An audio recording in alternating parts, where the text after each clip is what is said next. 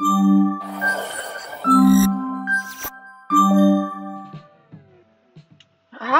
and welcome to the next episode of Sue the Nomad.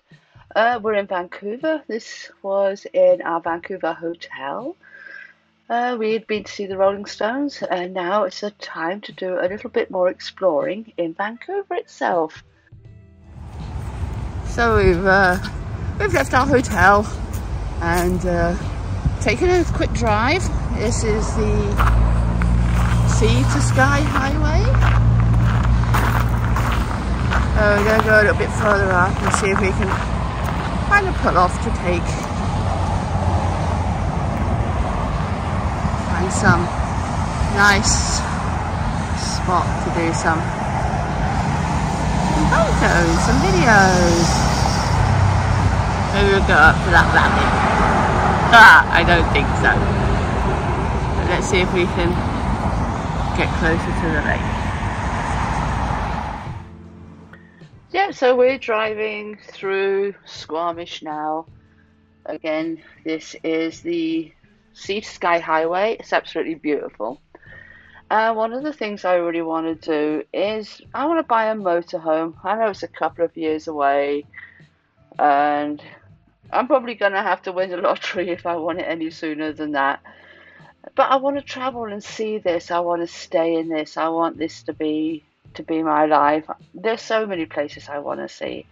There's so many places I haven't seen. So we're just going over the bridge in Vancouver, heading out now. Yeah, I mean, there's places I want to go. I want to see Alaska and the Northwest Territories. I've got friends out in Ontario I want to see. Never seen the East Coast. I want to go down to Monument Valley in Utah. I want to see the Florida Keys. I want to see the giant redwoods, the Pacific Coast Highway. I mean, do I even go into South America? Do I go and see Costa Rica? Yeah, still lots to do, lots to plan, lots to see. Okay, this is the port. Look how beautiful that is. It's just amazing. I just got too obsessed with taking too many videos of this. It was a long drive home. We had a late start. We didn't leave until about 2 o'clock. So that was Mount Baker down in Washington State. Just driving along. We did stop in Sycamoose in the shoe shop, and there is an ice cream dairy farm there, and that was Andrew meeting one of the cows.